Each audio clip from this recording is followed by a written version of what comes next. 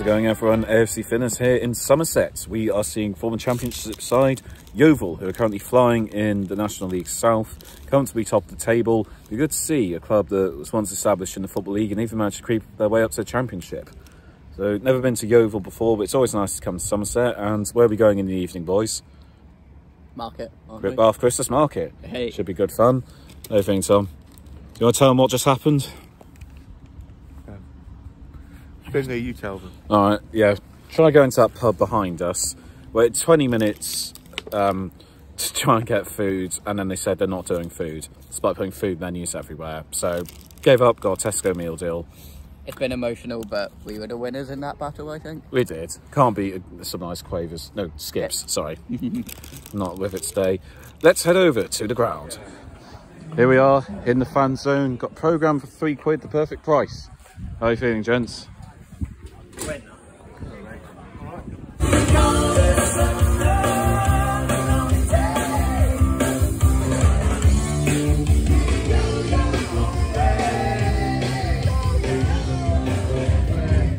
we go. Club shop, some programs inside. Virtual ones, let's have a look. Fair play, this is cool, isn't it? This is awesome. There we go, for only £2, got an England program from when they played Italy in the 70s. Pretty good bargain.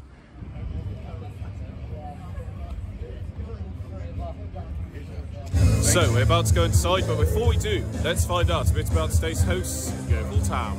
Yeovil Town were founded in 1895, spending their early history in non-league. After the Second World War, they achieved a giant killing in the FA Cup, knocking out Sunderland in the 48-49 season, before being knocked out by Matt Busby's Manchester United in the next round. The next few decades saw them win the Southern League 3 times, during which they were often applying for election to the Football League. They were a founding member of the Conference League in 1979. Although they suffered relegation in 1985, they'd win the Isthmian League to return to Conference in 1988. They won the Conference League Cup in 1990, and it was promised when they achieved their best ever finish of 4th in the conference in 1993. They slipped back to the Isthmian League, but returned in style, winning it in 1997 with 101 points. Gary Johnson took over in 2001 and won them the FA Trophy in his first season in charge. The next season, he took them to their finest moments as they won the conference with 95 points and were unbeaten at home for the first ever time they would play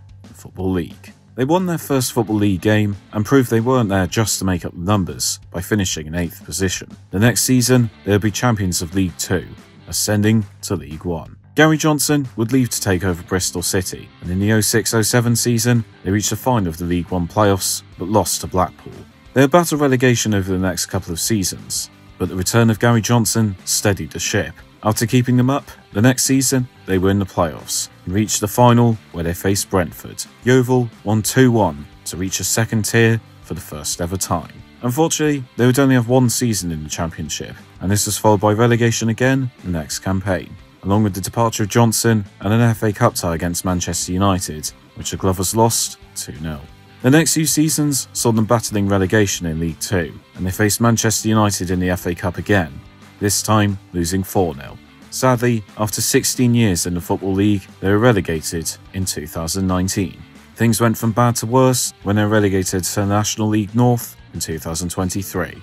However, under management of Mark Cooper, things are looking up, with the club having a brilliant start to the season that has seen them comfortably top of the league, and hopes are high that their march back to the Football League has begun. Overall, they've won 4 Western League titles, 3 Southern League Western Section titles, 3 Southern League titles, 3 Southern League Cups, 2 Southern League Championship Cups, 2 Isthmian League titles, 1 Conference title, 1 4th Division title, 1 Conference League Cup, and 1 FA Trophy. And a bit of trivia, legendary Aston Villa manager Ron Saunders began his management career with Yeovil in 1967, spending 2 years in charge of the club. So those are our hosts, Yeovil Town.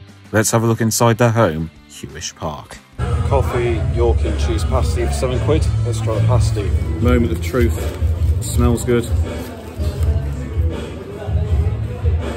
Oh yeah, that's delicious. Just what pasty should be. You get good food there. So what you got? Sausage roll, my man. Sausage roll. How about Yeovil? Good food.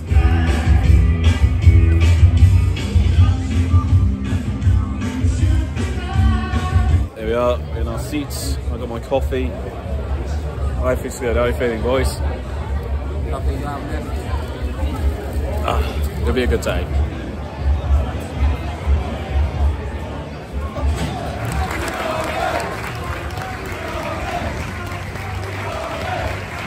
Isn't that sweet? Those kids get to meet Slash from Guns N' Roses.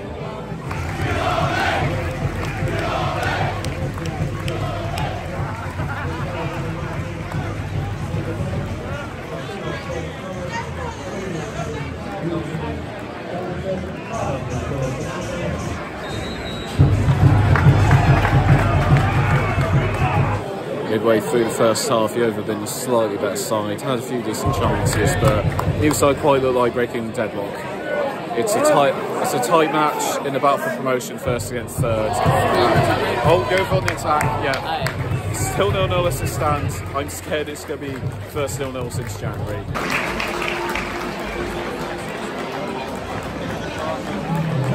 Well, a very poor first half comes to an end. Not barely been anything, couple chances to Yeovil, but fingers crossed to get a better second half because that was very boring. What do you reckon, boys? It's something fun at least. A few chances, a bit of play on them, goal in front of us, but Yeovil shooting our way, so yeah. Gonna get smacked a few times with the ball. Shooting downhill second half, fingers crossed if we get a better, more entertaining second period. Half time, 0-0.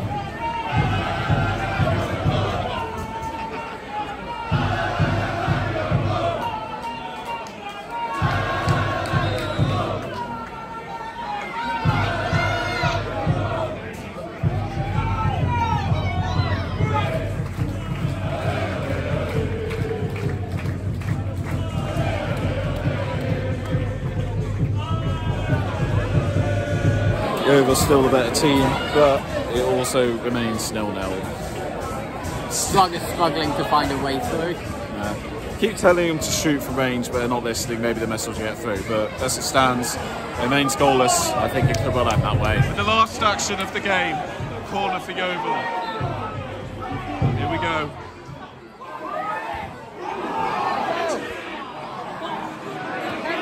In the box.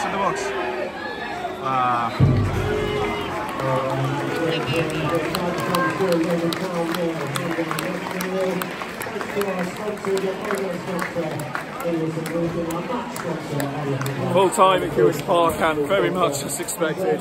It's 0-0. The first 0-0 we've experienced on this series since January, and what it's like to be the last Ground to Ground episode 2023. Just my bloody luck. But thank you, Yeovil. Shame you couldn't get the 3 points. The best of luck in your title hunt. Full time, Yeovil 0, Hampton Richmond 0. Tom loved that. You alright, Tom? Do you want to go to market?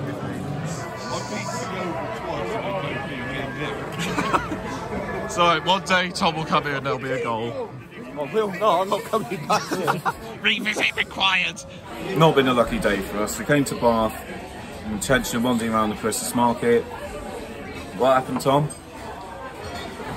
No market. In terms of market, they have no market. They got beer, they got pizza, they got they got Christmas lights, but they got no market. Don't know how that's happened. Christmas hasn't even happened yet, but ho hum, we've come to Cece's, got pepperoni, we're enjoying ourselves. But sentimental moment, as this is pretty much probably likely last Ground to Ground episode 2023. So just like to say to everyone who supported me, Tamaldo and Lucas, to go up and down the country this year, thank you. It means a lot that you watch our videos and read these blogs and enjoy our journeys, and we'll carry on doing it next year. We'll see many more places. So thanks again for your support. Thank Tamaldo for all the research and driving us up and down the country. Thank you, Luciano, for joining us.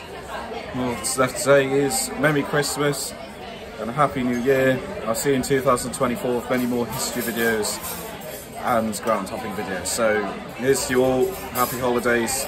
See you next year. Bye. So we will start off with the welcome, and this was something they did very well. My understanding from what I've read from someone that Tamaldo interviewed for his blog is that it wasn't until recently that they did all the things outside, like the live music and stuff. So it's good to see that the club has decide to think about how they can improve the match day experience. It's just a little thing, but having like that live music really does add, and it just makes the day a lot more fun when there's like stuff to do. And I respect that. Making them more to the day than just the football match was really good thinking. And yeah, a lot going on, plenty of places you could hang out outside the ground, and having a retro program shop is something that will definitely gain points for any club for me. I absolutely loved that. Really welcoming group. Every member of staff we spoke to was friendly, and plenty of people around us were chatty and engaging, and we never felt uncomfortable there as outsiders. Really nice fan base to be amongst, so it's a very good welcome. I'll give it an 8 out of 10. Food and drink, they did really well on this one too, because at first I was a bit disappointed because I went to get chips from the van outside, and then it turned out they didn't take card, which really annoyed me. But then when I went inside, suddenly everything like made a lot more sense, because they had those pasties and there were so many options available, including multiple vegetarian ones, or the basic snacks as well, like crisps and chocolate bars. It wasn't just that, they were absolutely delicious. They were perfect temperature, crispy, really nice overall, so it was very high quality stuff. And there's so many grounds I've been to where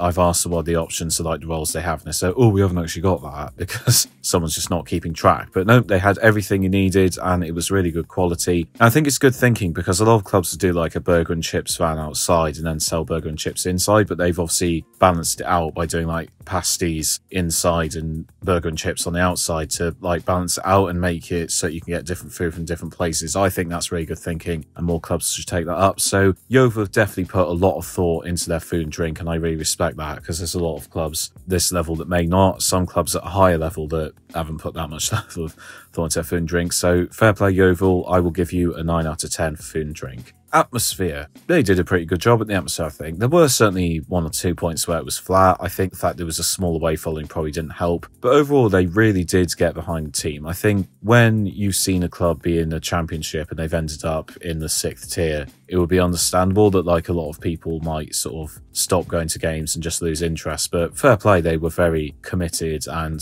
there were points where it was a really decent atmosphere and quite loud. And in spite of it being flat points, it was still like really good when they were chanting. So they did a good job of getting behind the team, very encouraging and also very positive. It's clear that there's a very strong connection between the squad and the fans, which I love to see. So I'll probably give the atmosphere a 6.5 out of 10. Stadium. There's not too much to complain about with it really, because I think 3 of the stands are pretty much exactly what you need to be. They were kept really well, wasn't any rust or wear and tear or anything, and the 2 stands either side of me looked absolutely fine, both from the inside and the outside, so it seems like it's a really well kept ground. The only issue was the one opposite me. It kind of was a bit of a Gillingham stand. But the thing is, there were only like 3 people stood in it. So I think to sort of complete the set, you really need to work on that stand. I do appreciate it's often where the away supporters go. It just doesn't look good for aesthetics to have an empty concrete stand without a roof that nobody's standing in. So hopefully they'll sort that soon. Given that the stadium has got like open corners, they could probably do with moving that screen that you could see, or getting a bigger one, because it was actually difficult to read what was on it, and putting that in more of the corners just to kind of mask things up a bit. The stadium's in a good area. It's like in the middle of the field, so it's away from everything. And as a result, they've been able to generate all this stuff that goes on outside. So yeah, the stadium adds a really good experience. Like I said, it's in pretty good nick. So I think for this level, they've got a really good ground. There's just a tiny bit of work to be done on it, but I think overall they've done a much better job than other clubs do with keeping it maintained. So I think I'll give the stadium a 6.5 out of 10.